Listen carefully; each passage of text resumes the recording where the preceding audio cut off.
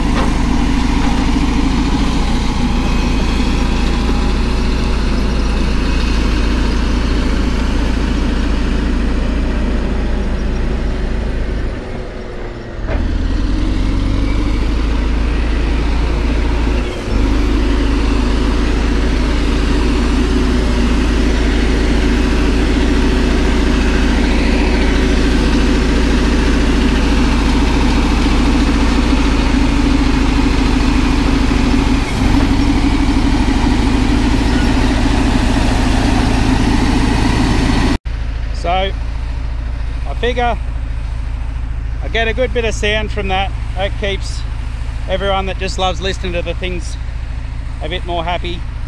And then I'll when I throw the drone up, it just doesn't quite have to be as complicated. So we'll see. Oh yeah, there's Phil over there. He's in the rocks.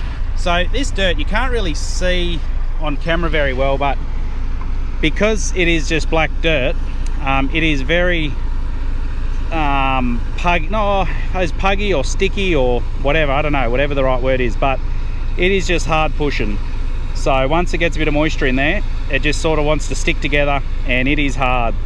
So yeah, they're not just sitting in a rock quarry pushing a bit of rock here and there. It is just constant hard work in some of these conditions. So yeah, they're definitely doing a good job.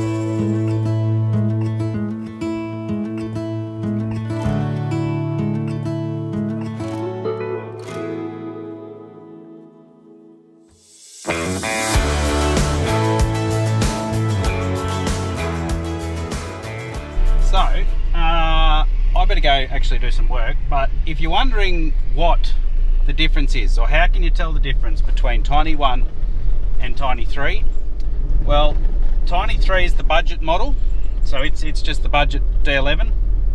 It doesn't have a balcony, and Tiny 1 is the deluxe version, and it's got a wraparound balcony around the cab, so that's the best way to tell the difference. Now, on a serious note, the reason they do have the balconies on them, or walkways, is here in the mines, just a safety thing, so you basically can't fall off them. So whether it's you need to walk around to check something, do something or whatever, they've just got that there. It's been another few days of just boringness, I guess. It's not a word, but you get what I mean. I've just been on the weed it. The only excitement really is because we haven't actually run the weed it here at the development block. We're finding all the contours that are a little bit too sharp or a bit deep or this or that. Because we can't control the boom on the weed it and lift it up and down, you just got to go very gingerly, sometimes straddle the bank a bit, just because those wingtips there are, they can dig in, and then you fold your, boom back, which holds your nozzles, and then the nozzles aren't straight, and then it doesn't hit the weeds properly, so you just, got to be very, very careful. I'm taking it very steady. Usually we're doing about 14.5 k's with the weed it, but I'm down to about 10, 11 maybe if I'm feeling game. But we did also get quite a bit of rain here, and I thought I would show you some of these new contours that we, or that Phil did a little while ago. And you can see here that even we had quite a big downpour. I think it was about 50 mil one day and 100 mil the next in a fairly short amount of time. And we can see here that the contours have worked beautifully, and they were only, maybe, looks like from that straw there that they probably were only maybe half a metre deep of water, which is still a lot of water, but there was still plenty left in the bank. And we can also see that we must have had a bit of wild wind, because all the canola stalks are blown over, or you can see they're all leaning one way, so that's a little alarming. But I've got Robbo on the job. He's on the grader. On one of the next paddocks I'm going to be going to, there was a bit of a washout. It's actually one of the small paddocks where we haven't done the proper contour, redone it all sort of situation, so that'll probably be next year's job. We'll be planning a crop in a few months, obviously, so we can't do anything there, and there's other work that we need to do. So that's basically, we'll need to level out all the contours that are there, and start again. And then then we're pretty well, after that we've nearly done the whole development block with contours and all of that, so it's really coming along. So here's another contour, fairly sizable. It has eaten a little bit away, but you can see it's right on the limit of, just try not to make sure I don't wreck anything here. It's right on the limit of, which is good, where you can see it's actually washing, the water's getting away all right, but it's not hanging up anywhere, building up with silt. So I've explained it a few times, but it's I don't know which video or when or whatever, I don't even know what I've said. But if the contours have a bit of a low spot, this is why the GPS is so important. If they have one little low spot, the silt all settles in that low spot, and then it'll build up, the silt builds up, creates a bit of a dam effect, and then the water will wash over the top of the contour. Once that happens, it's just a domino effect. You'll have a heap of water wash out over the top of one contour bank, run straight down the paddock, and go to the next contour bank, which will overload that, and then, or fill that up with silt, and then it's not pretty. So we can see here on this contour bank, Robbo's actually just going to come and tidy this off. I think it rained before he got to finish grading this off, but you can see here, I'll slow right down, that there is a bit of a layer of silt there, but it's not building up, but it also hasn't eroded it away, and there's no wet spots. So it is perfect job really. So, and they're a nice sizable bank that we're not struggling with machines to get over it, or all of that sort of stuff. So All in all, really good job. But what I'll do is I'll send the drone up in a little bit once Robbo's going on the grader, and I love a good slow-mo on the grader, so I'll try and get a bit of that. And yeah, the weed it is yeah, I've filmed that enough recently, so it's probably not that exciting. I'll throw the earmuffs on, listen to some podcasts, and I'll try not to fold up the boom like a banana. That is goal number one.